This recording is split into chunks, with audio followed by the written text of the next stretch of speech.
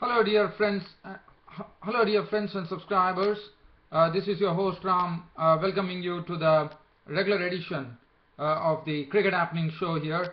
And well, today once again it's going to be the warm-up matches in the World Cup 2015. We have some warm-up matches happening. First I'll be talking about those matches that took place yesterday. And let me tell you, this warm-up match yesterday, we had a huge upset in the warm-up matches, and as I said, Zimbabwe under the tutelage of Dave Watmore really perking up things, I would say. Well, if you look at the performances of Zimbabwe, they gave a run for the money for New Zealand, and unfortunately the match didn't go the whole hog. And now yesterday we had a match where Zimbabwe went on to have a match which went the whole hog, and they defeated Sri Lanka. So that is a big upset according to me as far as the warm-ups are concerned. So Zimbabwe have already started their upsets here. And Zimbabwe, let me tell you, as I said, under the coaching of Dave Watmore, already they are showing signs of something which is really, I would say, I'm not surprised at all, because as I said, Dave Watmore has been a wonderful coach. He has transformed the teams into world beaters, and why not Zimbabwe? And Zimbabwe definitely learning a lot under Watmore and producing the goods as and when they require. So the first match that I'm going to look at while I'm talking to you here, okay, just giving you a summary. One is Sri Lanka versus Zimbabwe. It was a huge upset. I thought this was the biggest upset of the in the ICC World Cup warm-up match, where Sri Lanka won by a big margin. If you look at the margin, it was a pretty big margin that they won by. They won by 7 wickets. Against Sri Lanka, and Sri Lanka, as you know, what a team they are, and they were defeated. So that would have come as a real rude shock for Sri Lanka there. And as far as other matches were concerned, England and Pakistan, it was a very well fought match. In the end, Pakistan prevailing with Misbah ul Haq keeping his cool and playing a very good knock of 91, given good support by Umar Akmal at the closing stages of the game. Australia absolutely crushed United at a huge margin, just absolutely expected.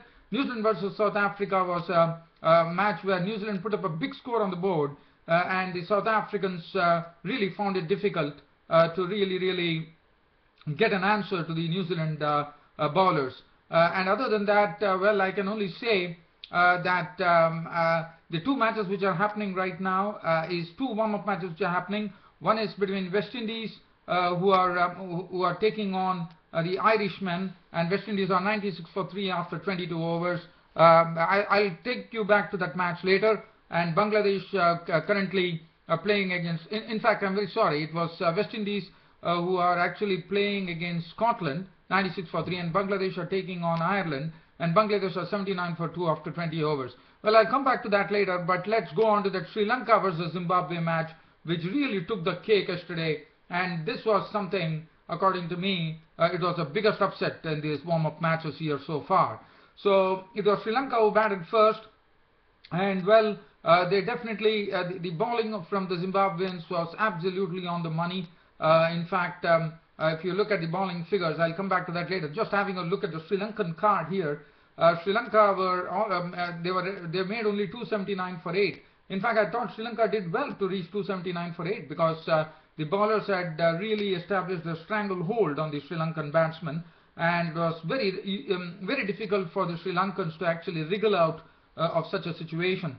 Thirumanne made 30 of 39 balls with 3 fours. Sangakkara was cheaply dismissed for 8. Mahela Jayawardene could contribute only 30 of 33 balls with 5 fours. Karunaratne contributed a neat-looking 58 of 71 balls with 3 fours. Chandimal making 29 of 46 balls with 1 4. And Mendes Jivanta Mendes was the highest scorer, contributing 51 of 51 balls with 4 fours. 17 from Tisra Perez, bat of 19 balls with 2 fours. Kulashekara making 9.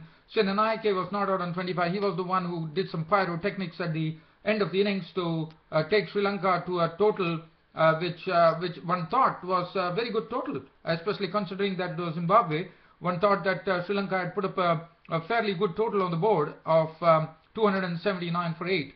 Ranganahirath was not out on 4. But let us look at the bowling. The bowling was absolutely on the money, as said. The Zimbabwean bowlers bowled to a plan here. Panyangra 5 overs, no maiden, 1 for 37. Chatara 9 overs, no maiden, none for 57. Williams was very economical, also took the wickets. 10 overs, 1 maiden, 35 runs and 3 wickets. Mupariwa, 6 overs, no maiden, 1 for 25. 5 overs for 24 for Tafadva Kamangozi, the leg spinner. Prosper Soya, 1 for 34. None for 26 for Sikandar Raza. Solomon Mayan, 4 overs, 1 for 29. Chigumbra, 1 over, no maiden, none for 8.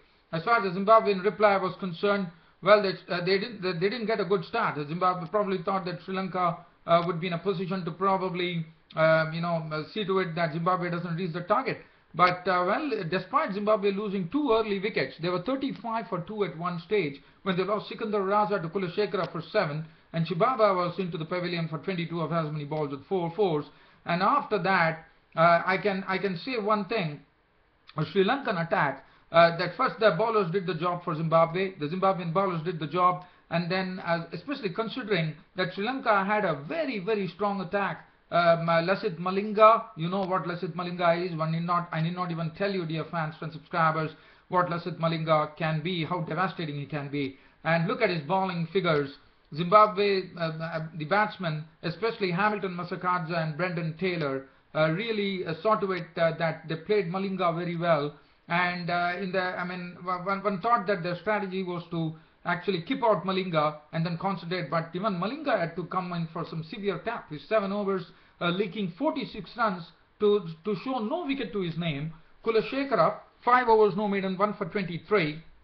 Lakmal was taken for 56 runs of his 7 overs with 1 wicket. Angelo Matthews, 5 overs, 1 maiden, none for 33. Tisra Pereira, 2.2 overs, no maiden, none for 13. Senanaika, 5 overs for 34. Mendes, 3 overs for 20. 5 overs for 27 for Dilshan. And Ragana had 6 overs, no maiden, none for 27.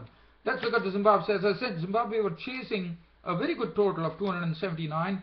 They were 35 for 2 after 7 overs in the 7th over.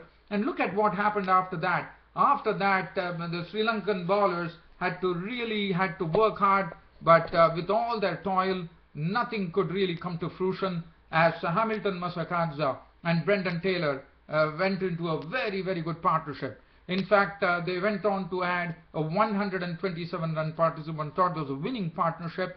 Hamilton Masakadza, well, he interspersed this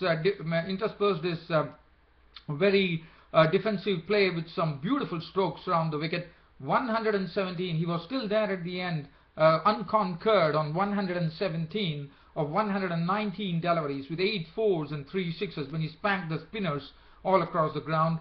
Brendan Taylor, well, he also played, I would say, second fiddle to Hamilton Masakadza, but what a partnership that was. 63 of 68 balls with 6 fours, which ensured that Zimbabwe wouldn't go this opportunity, go a-begging, as Hamilton Masakadza and Brendan Taylor really lent into the Sri Lankan bowling by taking a lot of runs, and the partnership had taken the score to 162 in the 28th over.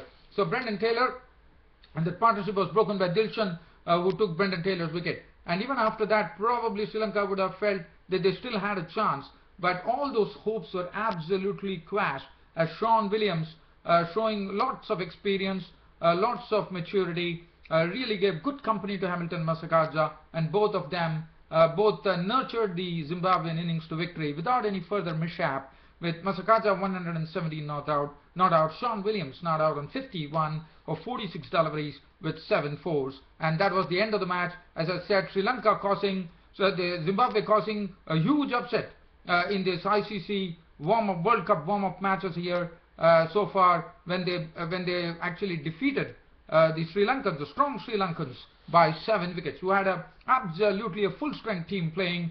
And well, let me tell you, Dave Watmore has already transformed Zimbabwe into a real fighting unit. Not only a fighting unit, they are looking like a winning unit, because this is a huge upset according to me. Well, let's have a look at the next match. The next match that happened, England versus Pakistan at Sydney. It was a very competitive match, one could say, because both of them had a chance. It was England who batted first, put on 250 for 8 of their 50 overs. As far as England were concerned, well, Moeen Ali made 4, Alex Hales 31, but Gary Ballance was very impressive in his knock of 57 of 81 balls with 4 fours. Got into a very good partnership with Joe Root to stem the tide for England. And Joe Root also played, in the sense he was the anchor man for the England innings, as he made 85 of 89 balls with 4 fours and 1 6. And the score Well, after that, Chris Jordan, towards the end, coming in and clubbing some good boundary and a 6 in his unbeaten knock of 31 of 27 balls, took the England score to 250 for 8. Just having a look at the Pakistani bowling and talking about the Pakistani bowling, it was good to see Sohail Khan into the picture, and Sohail Khan was playing his first match, and I thought he bowled superbly. In fact, one of the Yorker that he bowled, it was a spearing Yorker which was onto Butler's stumps, and George Butler was trying to play the scoop shot that he normally plays, but well, he could only see to his utter chagrin that his furniture was shattered. So Sohail Khan bowling superbly. And then we saw Hassan Adil hitting the pitch very well, getting the ball to move about, and he was the one who gave the breakthrough when he picked up the wicket of Moeen Ali pretty cheaply. He had 7 overs, 1 maiden, 1 for 27. Wahab Riaz 10 overs, 1 for 46. Afridi was costly, 10 overs, 1 maiden, 1 for 59. Sohail 4 overs, no maiden, 1 for 21. But look at Yasir Shah, the right-arm leg spinner, really exhibiting his wares in some wonderful fashion there. 10 overs, 1 maiden, 45 runs and 3 wickets.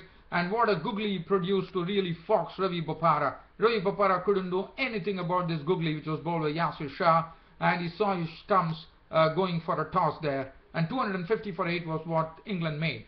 Now, as far as Pakistan were concerned, in the absence of Mohammad Hafiz, Nasir Jamshid, who has been rushed into the team, he opened with Ahmed Shahzad, and both of them were dismissed for 1 and 2 respectively. And England were looking pretty strong because Anderson and Broad were really bowling in the right areas. They were getting the mool to move about a lot, and life was not easy for the Pakistani innings.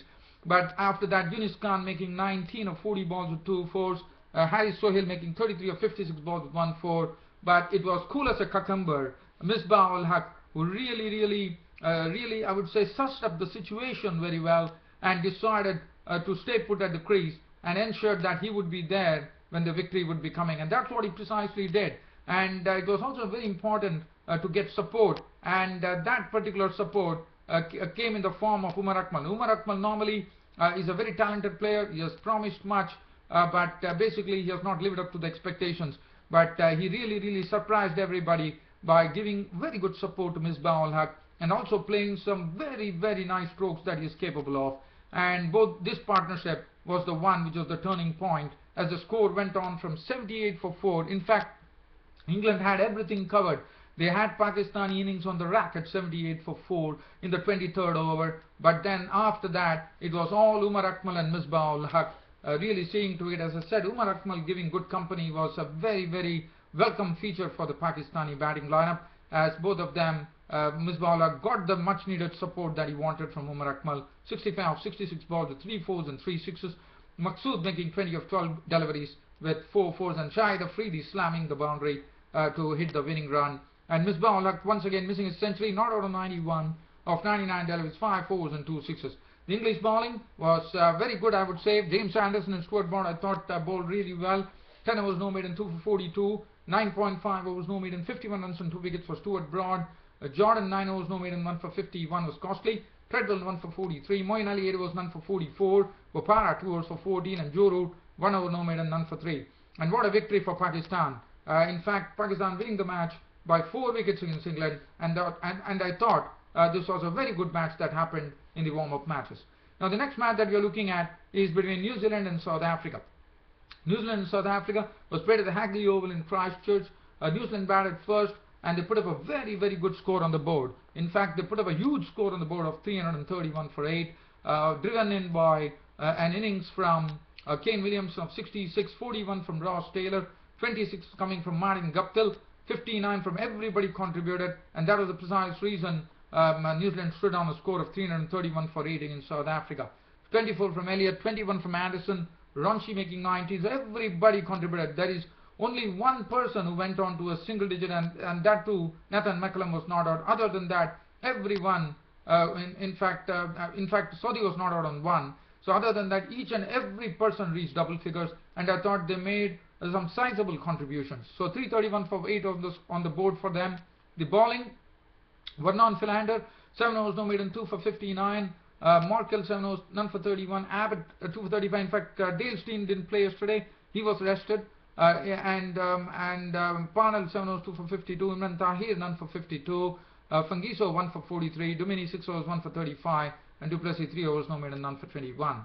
As far as South Africa were concerned, well, they never got going, one could say, because of the strikes that Trent Boult was doing. Trent Boult was the one who did all the early strikes. By first clean bowling, really Roseau for 2.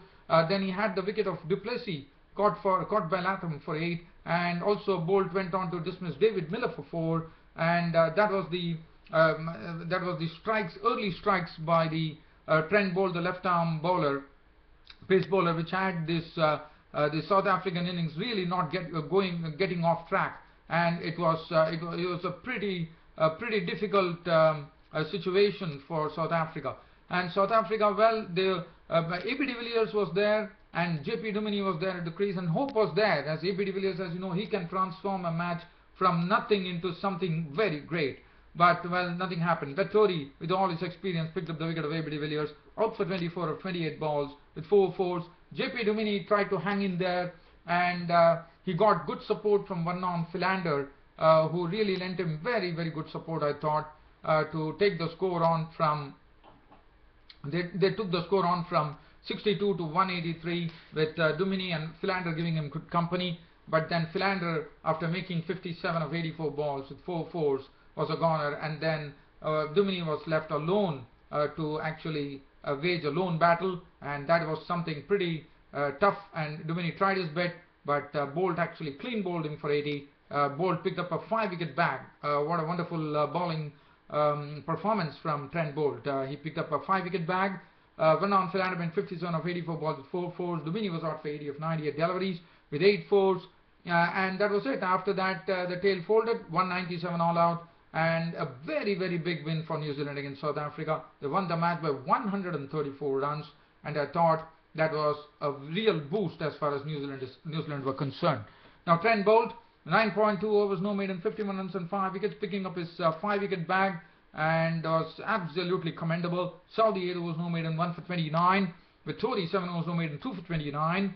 Mitchell McClenaghan 8 overs, no maiden, 2 for 23, bowled superbly. McCallum 3 overs, none for 13. Mills 4 overs, no maiden, none for 21. And Elliott 5 overs, no maiden, none for 30. So New Zealand going on to a very huge win over South Africa. Now the next match that we are going to talk is about a very one-sided match that happened between the Australians, the hosts Australia and United Arab Emirates. Australia taking on United Arab Emirates. Australian innings, well, they amassed, I wouldn't say they amassed, they piled up a score of 304 for 8, but the good thing was that Michael Clarke, one could see Michael Clarke in action for the first time, and Michael Clarke opened yesterday with Aaron Finch, and they went on to a century partnership. 123 runs were added by these two batsmen, with Michael Clarke making 64 of 61 balls with 8 fours, Aaron Finch making 61 of 68 balls with 6 fours and 2 sixes. Good contributions coming in from Shane Watson, 34 of 40, 1 4 and 1 6. Stephen Smith making 59 of 51 with 4 fours and 1 6. And George Bailey contributing 46 of as many balls, 3 fours. And after that, it was Australia trying to really up the tempo, trying to get as much runs as possible. That resulted in Australia losing a lot of wickets in the bargain, and finally the Australia had to be content with 304 for 8 of their 50 overs. Mohammad Naveed of the United Arab Emirates, 8 overs, 1 minute, none for 55. Javed, 8 overs, 1 minute, 1 for 42. I thought he bowled very well. Krishna Chandran, 9 overs, no maiden, 3 for 50. Nasir Aziz, 10 overs, no maiden, 3 for 56 for Nasir Aziz. 8 overs, 1 for 53 for Mohammad Takir, the captain, and Khurram Khan, 7 overs, no maiden, none for 43. The United Arab Emirates, they were left a very, very big target, and especially considering that they were playing against such champions Australia, it was always going to be difficult. And looking at the United Arab Emirates card, well, they folded for 116. They couldn't really fathom the bowling of the pace bowlers. They couldn't really, I would say, they were absolutely toothless against Australian pace attack, which was really coming at them very, very hard. Amjad Ali was out for 21 of 29 balls with 2 fours. And then we had the other chief contributor was Swapnil Patil, who was the highest scorer with 31 of 45 balls with 5 fours. He was also the wicketkeeper of the team, as you know. 19 from Shaiman Anwar and 15 from Rohan Mustafa. So 116 all out UAE were crushed by Australia, one could say. and Australia getting on to a huge victory by 188 runs. The bowling, as far as the Australians were concerned, Mitchell Johnson 6 overs no maiden, 1 for 32. Hazelwood 2 for 12, 2 for 21 for Cummins, 1 apiece to Glenn Maxwell and Mitchell Marsh, 1 to Watson, Xavier Doherty 2 for 3. So that really wraps up the 4 matches that were played yesterday in the warm-ups. Now let's have a look at the cricket update here. 2 matches are being played today, and I'm going to take you live to that particular game and see what's happening. Well, I'm going to leave you on the Cricket Happening show. Right now, I see that West Indies and Scotland are in battle here at the Sydney Cricket Ground, and West Indies won the toss and elected to bat against Scotland, and West Indies currently are placed at 133 for 3. We are in the 29th over. Dwayne Smith was out for 47 balls with 5 fours and 2 6, and Darren Bravo contributing 43 of 70 balls with 4 fours. But Chris Gale was out very cheaply for just 1 run, and while I'm talking to you, there's one more wicket which has fallen, and that is the wicket of I think it's Marlon Samuels, who has just been dismissed. In fact, Darren Bravo, as I said, who was batting on 43, has just been dismissed. He has been sent back to the pavilion by Huck. He's out for 43 of 72 balls with 4 fours as I'm talking. Dinesh Ramadan is not out on 32 of 43 balls. I thought Scotland are doing well here because West Indies are 136 for 4 currently in the 30th over. 1 wicket to Wadler, 1 wicket to Evans, and 1 wicket to Josh Davey. So let's have a look at the other update here, and this is a match which is happening between Bangladesh and Ireland. And Ireland won the toss and invited the Bangladeshis to bat, and Bangladesh, I thought, are really struggling here because after 30 overs the scoreline says Bangladesh are 113 for 5. So that is not good going from Bangladesh, one reckons. Tamim Iqbal was cheaply dismissed for 4. Anamul Haq made 25 of 72 balls. He had no boundaries and no sixes in that. Soumya Sarkar has been the highest scorer so far, 51 balls with 2 fours. He was run out. 8 to Mominul Haq and 8 to Shakib Al Hasan, and Mushfiqur Rahim is still there. So that is the hope for Bangladesh, if at all Bangladesh want to put up a score that they could defend. 113 for 5 is the current score. Mushfiqur Rahim is not out on 6, and the bowling has been absolutely top class, one could say. Sorensen had 2 for 20, I suppose. 1 for 15 for John Mooney. Brian none for 19. 1 for 13 for Craig Young. It's been surprising that Craig Young has not been, he was used only for 1 over, but he has been pretty costly there. Sterling none for 22, none for 11 for Dockrell, 4 overs no maiden, 1 for 11 for Andy McBride, the Radamos spinner. So so with this cricket update, dear fans, subscribers, I have to unfortunately end up this cricket show today. I love to talk about cricket. I would love to give you a lot of cricket updates, but time is always a constraint, dear fans and subscribers. So that's the precise reason I need to leave you on this Cricket Happening show. But it's a real pleasure to be here talking to you every day on this Cricket Happening show. And I do see the support is really forthcoming. People are loving the cricket show, and well, you keep subscribing to my Cricket Happening show, dear fans and subscribers. And your host Ram is always there to entertain you on this Cricket Happening show. Well, with this live cricket update from both these matches, and as you know, I will be covering both these matches in its entirety when I do the summary of these 2 matches. So until then, it's good night from your host Ram Studios. Thank you.